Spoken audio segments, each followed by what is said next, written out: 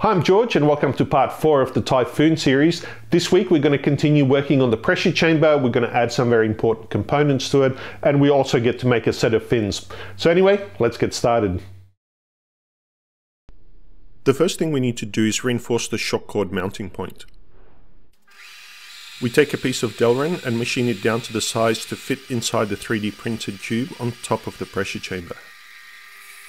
We don't want to rely on the 3D print by itself and a fairly thin piece of fiberglass to be able to take the shock loads when the parachute opens.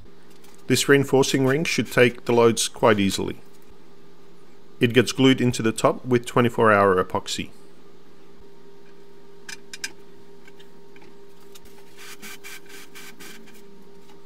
Then we drill a hole through for the pin that will hold the end of the shock cord. The pin itself is made from a 6mm diameter Dynabolt. We use a removable pin like this to make it easier to connect and disconnect the shock cord.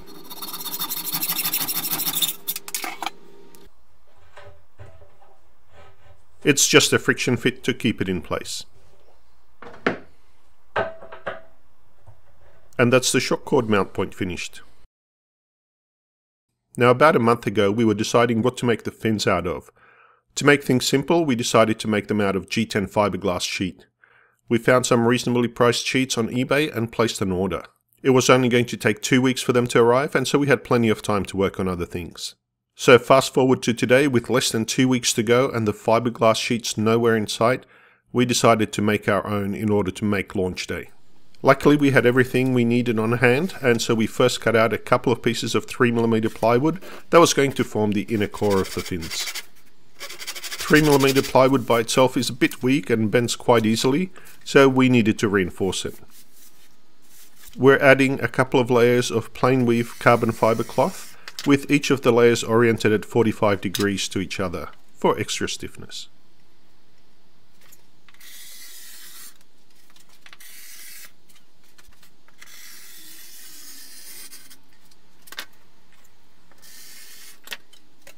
We're also adding an extra couple of layers of fiberglass to save costs.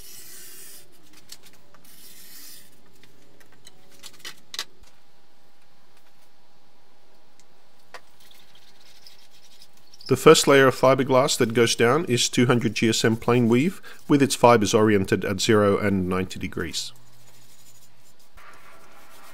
The next layer is bias cut carbon fiber. We're using our regular West Systems epoxy for this with the slow hardener.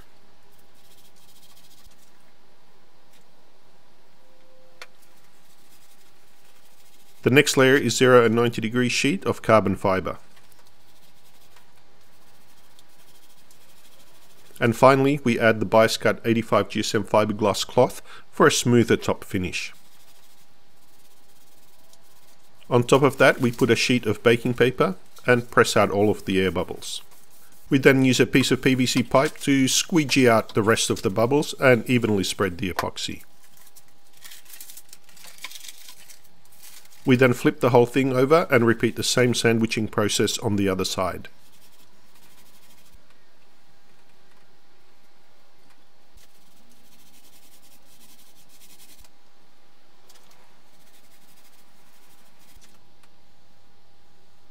We then again add a second piece of baking paper and squeeze out all of the bubbles as much as possible. We didn't use peel ply because that leaves a much rougher finish and needs more sanding. We then sandwich everything between 2 thick plates of glass to keep everything straight and flat, and add weights to compress it further. The next day we can remove the glass plates and peel off the baking paper to give us a fairly smooth finish. Though the finish is not shiny, it was good enough to fly without needing any more work. We can now trace the fin patterns onto the sheets. The fin size was determined using open rocket to make sure that the rocket remains stable for both solid motors as well as when it flies as a water rocket. Then we cut out the basic shapes of the fins. We used a hacksaw for this, and although dulled by the end of the third fin, it wasn't too bad. To save time, we decided not to do any contouring of the leading and trailing edges, as this isn't a performance rocket, and with the fins being fairly thin, it wouldn't have made much of a difference anyway. And here are the 3 fins cut out.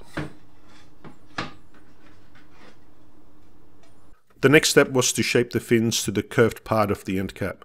This was done easily with a Dremel tool to give it that rounded shape. The way we're mounting the fins is specifically designed to make them more rigid, compared to if they were just attached with a straight root cord. This arrangement also gives extra lateral support to the motor mount tube. We'll see how these fins are attached in a future video.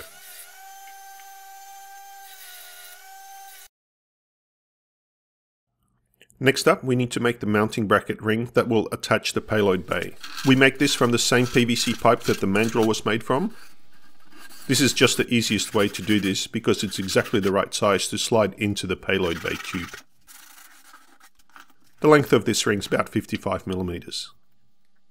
When attaching this ring to the top of the pressure chamber, it's critical to get the alignment right, otherwise the whole payload bay and nose cone could end up tilted to one side.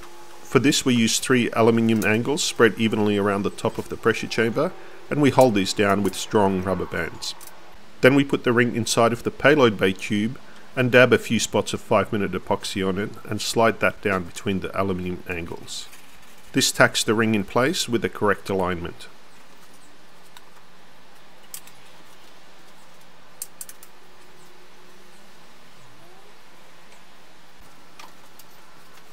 Once that is set, we pull off the payload bay tube and the aluminium angles and then proceed to fill the joint with a stronger 24-hour epoxy and wrap over it with electrical tape for a smoother finish. Once that's skewered, we stand the entire pressure chamber upright. We had to do it here on the stairs so that we could easily get to the top of the pressure chamber. We then pour more West Systems epoxy into the space between the pressure chamber and the ring. This gives the ring extra strength for when the payload's jerked sideways during parachute deployment or when it hits the ground. We let this cure overnight. And here is a cross-sectional diagram of where the epoxy ends up. Now we need to make a simple retaining ring for the outside of the nozzle. At least it would be simple if our lathe was just big enough. Our chuck is too small to hold this 76mm diameter aluminium stock. So the only way to grip it is to screw on an adapter. We already had this adapter, but we needed to enlarge the holes for bigger screws. Of course the bigger screws didn't fit the adapter, so we had to machine down those screws to make them fit. Don't need it. Once the adapter was attached, we were able to mount it in the chuck.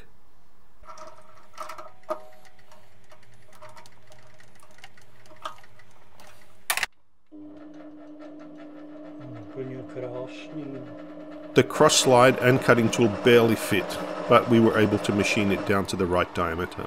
This diameter was still 5mm too big for the chuck to grab. We then drilled out the center hole, which was still okay with the plastic adapter. But both Dad and I knew it couldn't support the part when we started enlarging the hole. So the only thing left to do was to make a new adapter out of brass. After carefully choosing the right stock, we spent 30 minutes machining it, only to realize that it was 2mm under what we needed. So we had to start again and machine a second adapter, and this time we were able to make the right size holes to match the ones already in the aluminium part. We basically spent 1.5 hours just trying to grab this thing in the lathe. Then it took another 1.5 hours enlarging the hole. We had to do shallow cuts so that the lathe wouldn't stall. So what would take 30 minutes in a larger lathe, this took us close to 5 hours when we were done. Then we punched out the centers for the screw holes. The ring was then glued onto the end of the motor tube.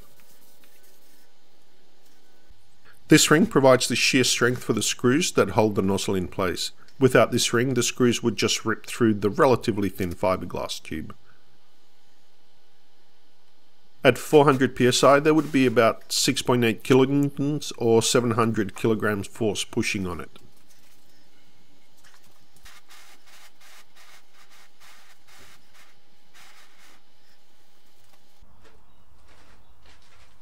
The last step to attach the nozzle was to drill holes through the retaining ring and tap holes in the nozzle itself. We made up this wooden jig and secured it to the bench drill. This exactly aligned the tube with the center line of the drill and only allowed the drill to go down to the right depth.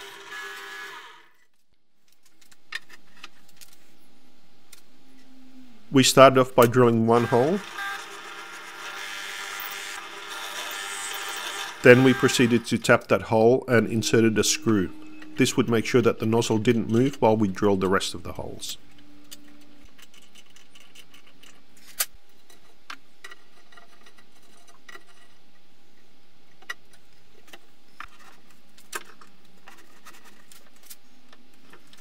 Then one by one we drilled out and tapped the rest of the holes. To keep the holes in the ring centered with the holes in the nozzle, we were using the smaller diameter drill bit and tapping a thread in the outer ring at the same time. Once all the holes were tapped, we then used a bottoming tap to get the thread all the way out to the bottom of the hole. And the last step was to enlarge the holes in the ring to remove the thread so that the screws could be pulled tight against the nozzle.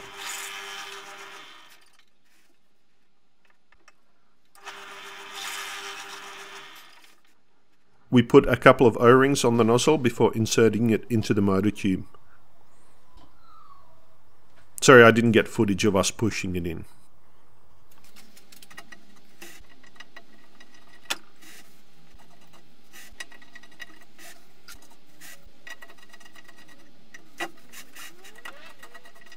And here are the 6 screws holding the nozzle in place.